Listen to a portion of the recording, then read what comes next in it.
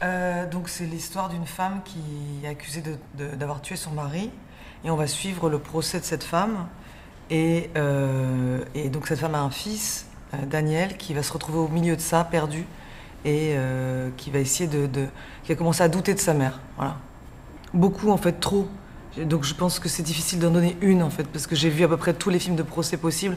Je regarde énormément de crime stories. Enfin, je pense qu'il y a trop de choses, en fait, pour dire vraiment une inspiration. We've been knowing each other for 11, 10, 12 years now. We've met at Berlinale, where Justine had a short film called Mauvaise Fille, Mauvais Garçon. And I was in the jury at the time, and I loved the film very much. So we were 3 people, and we all loved it. So we gave her the prize, and that's how our contact originated. But then Justine was asking me for Sibylle. That was 4 years ago, 4 or 5 years ago. And while we were shooting Sibylle, she told me that maybe we should also try to do something bigger together, like a bigger role. And then soon after, the script arrived, and I fell in love with it immediately, and I wanted to do it. Well, first of all, you can't play that way if the script isn't good. You can't play a complex person when it's not written in complexity. So I really depended on the writing of Justine and Arthur. That's the first thing. And then we've been working with a lot of momentum. I mean,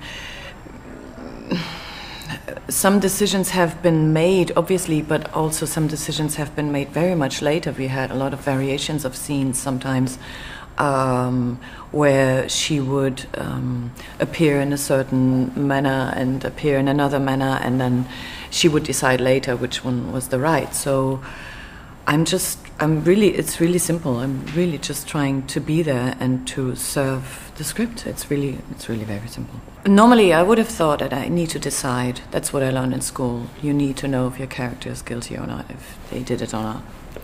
But in this case, Justine just didn't want to tell me. So we realized really quickly that it's not what it's about. And of course, I had to play someone who's convinced they didn't do it. So no matter if or if not, she must be sure it wasn't her. If she's a liar, she must be a really good one. So I think that was kind of the decision that I made. I don't know it, but I really have to pretend very well. I will play someone who thinks he's innocent. So that's it. That's what she told me 2 days before shooting, because I was starting to panic because she didn't tell me the truth.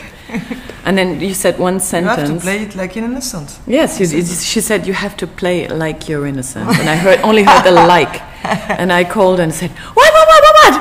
You really cannot do this to me, because if I need an information, because then, don't play with me. That's what I said. And then it was decided, and Okay.